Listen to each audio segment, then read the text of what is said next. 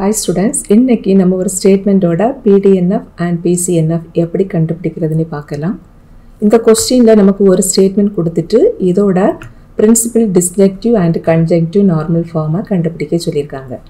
Principal டிஸ்ஜங்க்டிவ் normal ஃபார்ம்னா PDNF and principal கன்ஜங்க்டிவ் normal form அப்படினா PCNF. And இந்த type problem வந்துட்டு ரொம்ப இம்பார்ட்டன்ட்டான ஒரு ப்ராப்ளம். Because எல்லா யூனிவர்சிட்டி எக்ஸாம் क्वेश्चन பேப்பர்ல நீங்க பாத்தீங்கன்னா தெரியும் எல்லா क्वेश्चनலயும் கண்டிப்பா ஒரு ப்ராப்ளம் இந்த டைப்ல இருக்கும் ஓகேவா and இதுல வந்துட்டு நீங்க ரெண்டு ஃபார்மையும் தனித்தனியா கண்டுபிடிக்கணும்ங்கற அவசியம் கிடையாது கொடுத்திருக்கிற ஸ்டேட்மென்ட்ல இருந்து PDNF அல்லது PCNF ஏதாவது ஒண்ண ஃபர்ஸ்ட் நீங்க கண்டுபிடிக்கணும் that is நீங்க டைரக்டாவே இதுல ஈக்குவலன்ஸ் லா எல்லாம் யூஸ் பண்றப்ப இந்த ரெண்டு ஃபார்ம்ல ஏதாவது ஒரு ஃபார்முக்கு மாத்துறது ரொம்ப ஈஸியா இருக்கும் சோ ஃபர்ஸ்ட் நீங்க அந்த ஃபார்முக்கு இத கன்வர்ட் பண்ணிரணும் ஃபர்ஸ்ட் வந்துட்டு PDNF தான் கண்டுபிடிக்கணும் அப்படி எல்லாம் கிடையாது நீங்க PCNF கூட கண்டுபிடிக்கலாம் ஓகேவா எது உங்களுக்கு ஈஸியா இருக்குதோ அத நீங்க ஃபர்ஸ்ட் கண்டுபிடிச்சிருங்க அதுக்கு அப்புறம் எக்ஸ்ட்ராவா ரெண்டு லைன் ஆட் பண்ணீங்கனா போதும் உங்களுக்கு அடுத்த ஃபார்ம் கிடைச்சிரும் that is PDNF ல இருந்து ஈஸியா PCNF கண்டுபிடிக்கலாம் அல்லது நீங்க PCNF ஃபர்ஸ்ட் கண்டுபிடிச்சிருந்தீங்க அப்படினா அதில இருந்து ரொம்ப ஈஸியா PDNF நீங்க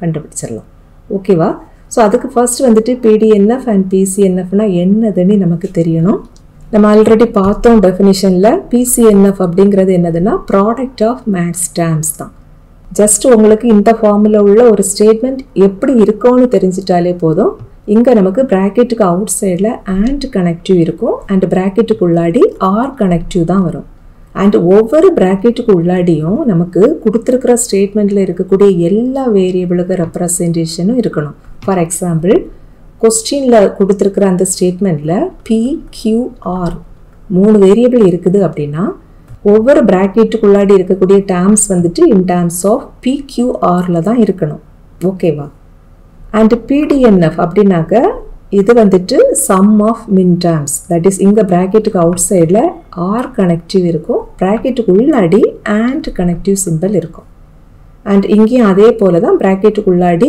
எல்லா வேரியபிளுக்கு ரெப்ரசன்டேஷனும் இருக்கணும் ஓகேவா இப்போ நம்ம ஃபர்ஸ்ட் கொடுத்திருக்கிற ஸ்டேட்மென்ட் எழுதிக்கலாம் and இங்க இந்த ஃபர்ஸ்ட் bracketக்கு உள்ளாடி conditional connective இருக்குது that is if then connective symbol இருக்குது and already நம்ம படிச்சிருக்கிறோம் if p then q இதோட equivalent value என்னதுன்னா negation of the first statement p or the second statement ஓகேவா இப்படி ஒரு law உண்டு இந்த லாவை இந்த first bracketல நம்ம அப்ளை பண்ணலாம் and இந்த second bracketக்குள்ளாடி by conditional connective இருக்குது that is if and only if connective symbol தான் இங்க இருக்குது and இதுக்கும் ஒரு law நம்ம படிச்சிருக்கிறோம் that is p if and only if q which is equivalent to p tends to q and q tends to p இப்படி ஒரு law படிச்சிருக்கிறோம் இத நம்ம இந்த செகண்ட் பிராக்கெட்டுக்குள்ளாடி அப்ளை பண்ணலாம் so which is equivalent to first பிராக்கெட்டுக்குள்ளாடி negation of இங்க இருக்கக்கூடிய first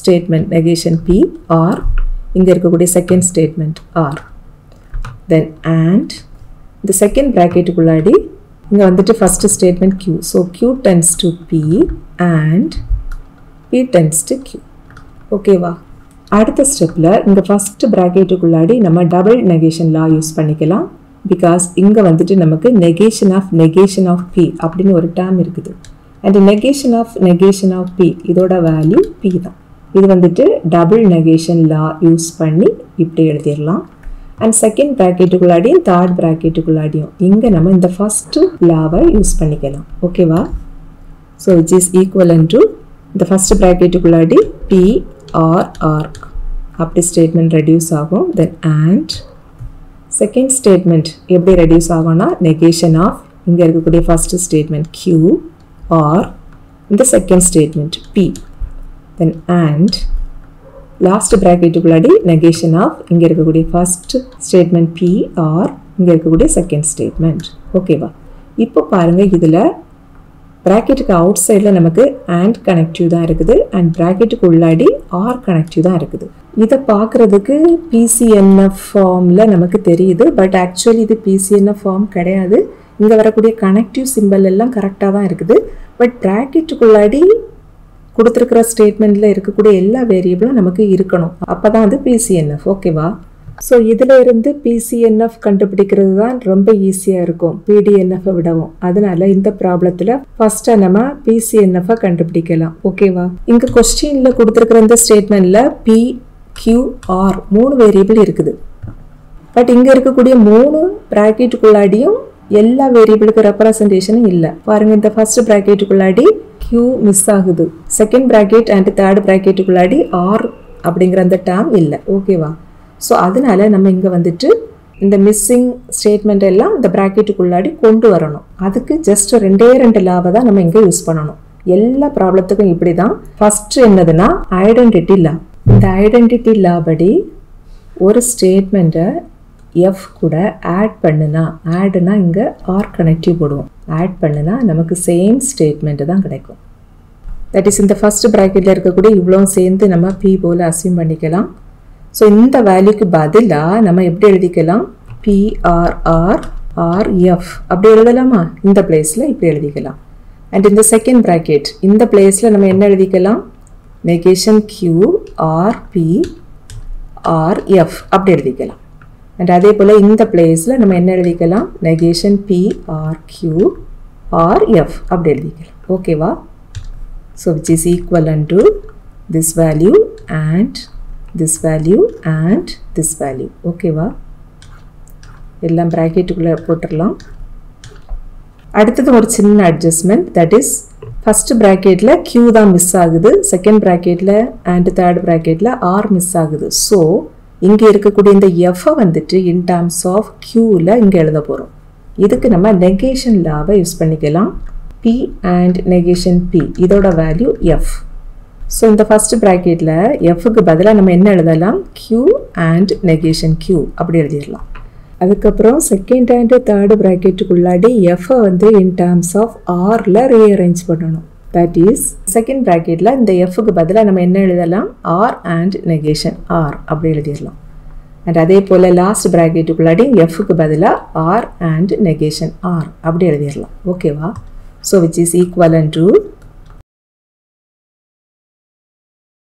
இப்போ இதில் எல்லா ப்ராக்கெட்டுக்கு அவுட் சைட்லேயே நமக்கு கனெக்டிவ் சிம்பிள் அண்ட் தான் இருக்குது. பட் ப்ராக்கெட்டுக்குள்ளாடி நமக்கு ஆர் கனெக்டிவ் மட்டும்தான் வரணும். பட் அடிஷ்னலாக இங்கே ஆண்டும் இருக்குது. ஸோ இதை கரெக்ட் ஃபார்முக்கு கொண்டு வரதுக்கு இதில் இருக்கக்கூடிய 3 ப்ராக்கெட்டுக்குள்ளாடியும் டிஸ்ட்ரிபியூட்டிவ் லாவை யூஸ் பண்ண போகிறோம். அண்ட் இந்த டிஸ்ட்ரிபியூட்டிவ் லா நம்ம யூஸ் பண்ணணும் அப்படின்னா கண்டிப்பாக இதில் இருக்கக்கூடிய கனெக்டிவ் சிம்பிள் வந்துட்டு டிஃப்ரெண்ட்டாக தான் இருக்கணும். இங்கே பாருங்கள், இந்த ப்ராக்கெட்டுக்கு அவுட் சைடில் ஆர் கனெக்டிவ் இருக்குது. ஸோ ப்ராக்கெட்டுக்குள்ளாடி ஆண்ட் இருக்கணும். அப்படி இருந்தால் தான் நம்ம வந்து செப்பரேட் ஆக்க முடியும். இங்கே வந்துட்டு ஆண்ட் கனெக்டிவ் இருக்குது. பட் இங்கே பாருங்கள், ஆர் கனெக்டிவ் தான் இருக்குது. தட் இஸ் அவுட் சைடில் இருக்கக்கூடிய சேம் கனெக்டிவ் சிம்பிள் தான் இங்கேயும் இருக்குது. அதனால இங்கே நம்ம என்ன செய்ய போகிறோம்னா இவ்வளோ சேர்த்து ஒரே ஸ்டேட்மெண்ட் போல் நீங்கள் கன்சிடர் பண்ணிக்கோங்க. தட் இஸ் இவ்வளோ சேர்த்து நீங்கள் P போல் அசியூம் பண்ணிக்கோங்க. இது Q, இவ்வளோ சேர்த்து R போல் இருக்குது. தட் இஸ் இது எந்த ஃபார்மில் இருக்குதுன்னா PR, Q and R இப்படி இருக்குது. ஸோ டிஸ்ட்ரிபியூட்டிவ் லா யூஸ் பண்ணி இதை நம்ம எப்படி ஸ்ப்ளிட் பண்ணுவோம்னா PRQ அண்ட் PR இந்த R. தட் இஸ் இதை வந்துட்டு நம்ம இப்படி ஸ்ப்ளிட் பண்ணுறப்ப இங்கே ப்ராக்கெட்டுக்கு அவுட் சைடில் இருக்கக்கூடிய இந்த கனெக்டிவ் சிம்பிள் ப்ராக்கெட்டுக்கு உள்ளாடி போயிடும். அண்ட் ப்ராக்கெட்டுக்கு உள்ளாடி இருக்கக்கூடிய இந்த கனெக்டிவ் சிம்பிள் ப்ராக்கெட்டுக்கு வெளியில் வந்துடும். சரியா? ஸோ இதை நம்ம இங்கே யூஸ் பண்ணிக்கலாம். இதே போல தான் எல்லா ப்ராக்கெட்டுக்குள்ளாடி. சரியாமா? தட் இஸ் இந்த செகண்ட் ப்ராக்கெட்டுக்குள்ளாடி இவ்வளோ சேர்த்து நமக்கு P போல் இருக்குது. தேர்ட் ப்ராக்கெட்டுக்குள்ளாடி இவ்வளோ சேர்த்து நமக்கு P போல் இருக்குது. ஓகேவா? So which is equivalent to இந்த ஃபர்ஸ்ட் ப்ராக்கெட். இது எப்படி ரெடியூஸ் ஆகும்னா PRR, R இங்கே இருக்கக்கூடிய Q, தென் அண்ட் இந்த வேல்யூ PRR, R இங்கே இருக்கக்கூடிய Q, Qக்கு பதிலாக இங்கே நெகேஷன் Q இருக்குது. ஓகேவா? தென் அண்ட் இந்த செகண்ட் ப்ராக்கெட்டுக்குள்ளாடியும் நம்ம டிஸ்ட்ரிபியூட்டிவ் லா தான் யூஸ் பண்ணுறோம். இது எப்படி ரெடியூஸ் ஆயிரும் பாருங்கள். Pக்கு பதிலாக இவ்வளோ டேர்ம் இருக்குது. That is negation Q R P R இங்கே உள்ள இந்த R, தென் அண்ட் இந்த value negation Q R P R இங்கே உள்ள இந்த நெகேஷன் R, தென் அண்ட் இது எப்படி ரெடியூஸ் ஆகும் பாருங்கள். Negation P R Q that is இவ்வளோ PR இங்குள்ள R then and இந்த value negation P R Q R இங்க இருக்கக்கூடிய செகண்டா இருக்கிற value negation R ஓகேவா which is equivalent to இப்போ பாருங்க இந்த ஃபர்ஸ்ட் பிராக்கெட்டுக்குள்ளாடி நமக்கு என்ன டேர்ம்ஸ் இருக்குது PR R R Q இருக்குது then and second bracketக்குள்ளாடி இவ்வளோ டேர்ம்ஸ் இருக்குது that is PR R R negation Q இருக்குது then and third bracketக்குள்ளாடி இவ்வளோ டேர்ம் இருக்குது that is negation Q R P R R then and fourth bracketக்குள்ளாடி இவ்வளோ terms இருக்குது that is negation Q R P R negation R then and next bracketக்குள்ளாடி இவ்வளோ terms இருக்குது that is negation P R Q R R then and last bracketக்குள்ளாடி இவ்வளோ terms that is negation P R Q R negation R இப்போ இதில் பாருங்க ஏதாவது repeated terms இருந்ததுன்னா நம்ம அதை விட்டுறணும் பிகாஸ் நம்ம ஐடம் பட்டன் லா படிச்சிருக்கிறோம் ரெண்டு சேம் ஸ்டேட்மெண்ட்டுக்கு இடையில ஆர் கனெக்டிவ் அல்லது அண்ட் கனெக்டிவ் எது போட்டாலும் நமக்கு ஆன்சர் வந்துட்டு அந்த சேம் ஸ்டேட்மெண்ட் பி தான் கிடைக்கும் சரியா இதில் பாருங்க இந்த செகண்ட் அண்ட் தேர்ட் ஸ்டேட்மெண்ட் வந்துட்டு சேமாக தான் இருக்குது ஸோ இது எந்த ஃபார்மில் இருக்குதுன்னா பி அண்ட் பி அப்படி இருக்குதா ஸோ பி அண்ட் பி அப்படின்னா பி தான் ஸோ இந்த ஸ்டேட்மெண்ட்டை நம்ம விட்டுறலாம் இதை நம்ம ஒரு டைம் எழுதினா போதும் ஓகேவா இப்போ இங்கே பாருங்க எல்லா பிராக்கெட்டுக்கு அவுட் சைடில் இருக்கக்கூடிய connective simple and connective and பிராக்கெட்டுக்குள்ளாடி இருக்கக்கூடிய கனெக்டிவ் சிம்பிள் வந்துட்டு ஆர் கனெக்டிவ் சிம்பிள் அண்ட் ஒவ்வொரு பிராக்கெட்டுக்குள்ளாடியும் பி கியூ ஆர் எல்லா டேர்ம்ஸுமே இருக்குது ஸோ இதுதான் ரிக்வயர்டு PCNF ஓகேவா அடுத்தது நம்ம PDNF கண்டுபிடிக்கலாம் இது கண்டுபிடிக்கிறதுக்கு ஃபர்ஸ்ட் நம்ம என்ன செய்யணும்னா இந்த PCNF வந்துட்டு எஸ் அப்படின்னு அசியூம் பண்ணிக்கணும் ஓகேவா that is let us assume S is equivalent to இதில் இருக்கக்கூடிய இந்த whole statement and இப்போ நம்ம கண்டுபிடிக்க போகக்கூடிய அந்த PDNF அதுவும் இந்த PCNFக்கு ஈக்குவலண்டாக தான் இருக்கும் அண்ட் இந்த PCNFல இருந்து PDNF ரொம்ப ஈஸியாக கண்டுபிடிச்சிடலாம் அதுக்கு ஃபர்ஸ்ட் நம்ம என்ன செய்யணும்னா கொடுத்துருக்கிற ஸ்டேட்மெண்ட்டில் 3 வேரியபிள்ஸ் இருந்தது இல்லையா தட் இஸ் PQR இந்த 3 வேரியபிள்ஸோட பாசிபிள் மேக்ஸ் டேர்ம்ஸை எழுதிக்கணும் நம்ம ஆல்ரெடி பார்த்தோம் 3 வேரியபிள்ஸ் இருந்ததுன்னா அதுக்கு வந்துட்டு 8 பாசிபிள் மேக்ஸ் டேர்ம்ஸ் கிடைக்கும் இவ்வளோதான் இந்த PQR இதோட 8 பாசிபிள் மேக்ஸ் டேர்ம்ஸ் இந்த மேக்ஸ் டேர்ம்ஸ் எழுதுறது ரொம்ப ஈஸி தான் இதில் நமக்கு 3 வேரியபிள்ஸ் இருக்குது பார்த்தீங்களா ஸோ ஃபஸ்ட்டு மேக்ஸ் டேர்மில் அந்த 3 வேரியபிள் மட்டும் எழுதிடணும் இன்பிட்வீன் இங்கே எல்லாமே ஆர் கனெக்டிவ் தான் மேக்ஸ் டேர்மில் அடுத்து வரக்கூடிய 3லேயும் எப்படி இருக்குன்னா இந்த 3 வேரியபிள்லேயும் ஏதாவது ஒன்றுக்கு மட்டும் நெகேஷன் போட்டு எழுதியிருப்போம் பாருங்கள் இதில் நெகேஷன் ஆர் அடுத்ததில் நெகேஷன் கியூ அடுத்ததில் நெகேஷன் பி ஓகேவா தென் அடுத்த 3லேயும் நம்ம எப்படி எழுதுவோம்னா இங்கே இருக்கக்கூடிய இந்த 3 வேரியபிளில் ஏதாவது 2க்கு நெகேஷன் போடணும் 1 மட்டும் அப்படியே வச்சிடணும் ஓகேவா தட் இஸ் இதில் பாருங்கள் Q அண்ட் ஆருக்கு நெகேஷன் கொடுத்துருக்குறோம் அடுத்ததில் P அண்ட் Qக்கு நெகேஷன் அடுத்ததில் P அண்ட் ஆருக்கு நெகேஷன் ஓகேவா லாஸ்ட்டாக வந்துட்டு 3 வேரியபிளுக்குமே நெகேஷன் போடணும் ஓகேவா அடுத்தது நம்ம என்ன செய்யணும்னா இந்த எஸ்ஸில் இந்த ப்ராக்கெட்டுக்குள்ளாடிலாம் இருக்குது பார்த்தீங்களா இதெல்லாமே மேக்ஸ் டேர்ம்ஸ் தான்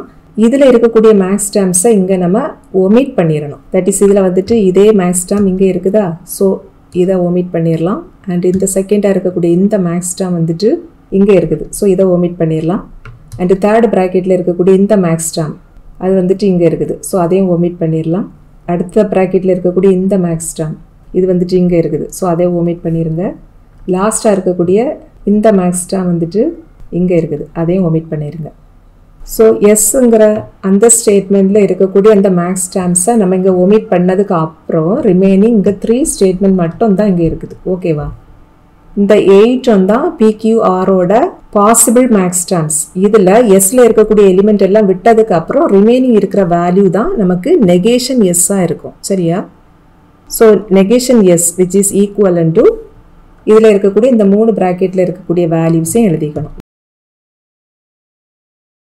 ஓகேவா அடுத்தது நம்ம ஆல்ரெடி பார்த்தோம் எஸ் அப்படிங்கிறது PCNF இந்த PCNF தான் நம்ம ரீஅரேஞ்ச் பண்ணி PDNF மாற்றுறோம் ஸோ PDNF எஸ்ஸாக தான் இருக்கும் ஓகேவா பட் இங்கே நமக்கு நெகேஷன் எஸ்ஸுக்கு வேல்யூ கிடச்சிருக்குது இதில் இருந்து எஸ் கண்டுபிடிக்கிறதுக்கு என்ன செய்யணும் 2 சைடும் negation எடுத்தா போதும். Because negation of s இதோட வேல்யூ எதுக்கு ஈக்குவலண்டா இருக்கும்னா s க்கு ஈக்குவலண்டா இருக்கும். ஸோ இங்க நமக்கு s ஓட வேல்யூ தானே தேவை, அதனால நெகேஷன் எடுத்தோம் அப்படின்னா நமக்கு s க்கு வேல்யூ கிடைச்சிரும். ஓகேவா? That is negation of left side, negation s, which is equivalent to negation of the right hand side value. ஓகேவா? negation of s இதோட வேல்யூ s தான். ஓகேவா? So which is equivalent to right sideல பாருங்க, இங்க நம்ம De Morgan's law use பண்ண போறோம். The De Morgan's law படி negation of p and q இதை நம்ம எப்படி எழுதிக்கலாம்? negation of p or negation of q இப்படி எழுதிக்கலாம். சரியா? that is இப்படி ரெண்டா ஸ்ப்ளிட் பண்றப்ப in between இங்க and கனெக்டிவ் இருந்ததுன்னா இங்க r கனெக்டிவா மாறிடும். இப்போ இதுல பிராக்கெட்டுக்குள்ளாடி 3 டேர்ம் இருக்குது பாருங்க. இவ்வளோ சேர்ந்து p போல வச்சுக்கோங்க, இவ்வளோ சேர்ந்து q போல வச்சுக்கோங்க, இவ்வளோ சேர்ந்து r போல வச்சுக்கோங்க. அண்ட் இப்போ இது எந்த ஃபார்ம்ல இருக்குது பாருங்க? negation of p and q and r இந்த ஃபார்ம்ல இது இருக்குதா? ஸோ இதை நம்ம ஸ்ப்ளிட் பண்ணி இங்க எழுதிடலாமா? that is negation of p, க்கு பதிலாக இவ்வளோ டேர்ம். in between இங்க and இருந்ததுன்னா இதை ஸ்ப்ளிட் பண்றப்ப என்ன வரும்? r கனெக்டிவ் வரும். ஸோ r negation of இங்க இருக்கக்கூடிய second term, then r negation of இங்க இருக்கக்கூடிய இந்த third term. ஓகேவா? இப்போ பாருங்க மறுபடியும் இங்க De Morgan's law யூஸ் பண்ணிக்கலாமா? இது எந்த ஃபார்ம்ல இருக்குது பாருங்க? negation of p or q or r அந்த ஃபார்ம்ல இருக்குதா? so which is equivalent to negation of இங்குள்ள first term and இங்க r கனெக்டிவ் இருந்ததுன்னா and மாறிடும். then negation of இங்குள்ள second term and negation of இங்குள்ள third term, negation of r, then r connective. அடுத்தது இங்கேயும் நம்ம De Morgan's law யூஸ் பண்ணிக்கலாம். that is negation of இங்குள்ள first term, negation of p. இங்க r connective இருக்குதா? So இதை ஸ்ப்ளிட் பண்ணுறப்ப and மாறிடும். then negation of இங்குள்ள second term, negation of q and negation of இங்குள்ள third term, r. then r last bracket இங்கேயும் நம்ம De Morgan's law யூஸ் பண்ணிடலாம். that is இது எந்த ஃபார்ம்ல இருக்குதுன்னா negation of இவ்வளோ சேர்ந்து p போல, இவ்வளோ சேர்ந்து q போல, இது r. ஓகேவா? So negation of p or q or r அப்படின்னா negation of p, that is negation of p and negation of இங்கே இருக்கக்கூடிய second term, negation of q and negation of இங்கே இருக்கக்கூடிய negation r. ஓகேவா? So which is equivalent to இப்போ இந்த first ப்ராக்கெட்டில் பாருங்க, இதில் வரக்கூடிய இந்த லாஸ்ட்டில் டபுள் நெகேஷன் லாவை யூஸ் பண்ணணும். That is negation of r அப்படின்னா r தான். ஓகேவா? ஸோ ஃபர்ஸ்ட் ப்ராக்கெட் எப்படி ரெடியூஸ் ஆயிரும்? negation of p and negation of q and r, then r. Second ப்ராக்கெட்டுக்குள்ளாடியும் இந்த ரெண்டு பிளேஸ்லையும் டபுள் நெகேஷன் லா யூஸ் பண்ணிக்கலாம். ஸோ இந்த வேல்யூ வந்துட்டு p-ஆ மாறிடும். then and negation of q னா q-ஆ மாறிடும் and negation of r, then r. Last ப்ராக்கெட்டில் பாருங்க, இங்கே 3 பிளேயர்ஸ்லேயும் நம்ம டபுள் நெகேஷன் லா யூஸ் பண்ணிக்கலாம். ஸோ இந்த டேர்ம் வந்துட்டு p-ஆ மாறிடும் and இது வந்துட்டு q-ஆ மாறிடும் and இது வந்துட்டு r-ஆ மாறிடும். ஓகேவா? இப்போ பாருங்க, இதில் ப்ராக்கெட்டுக்கு அவுட் சைடில் எல்லாம் r கனெக்டிவ் இருக்குது அண்ட் ப்ராக்கெட்டுக்குள்ளாடி எல்லாம் பாருங்க and கனெக்டிவ் இருக்குது. அண்ட் ஒவ்வொரு ப்ராக்கெட்டுக்குள்ளாடியும் PQR 3 வேரியபிளுக்கு ரெப்ரசன்டேஷனாக இருக்குது. ஸோ இதுதான் ரிக்வயர்டு PDNF. ஓகேவா?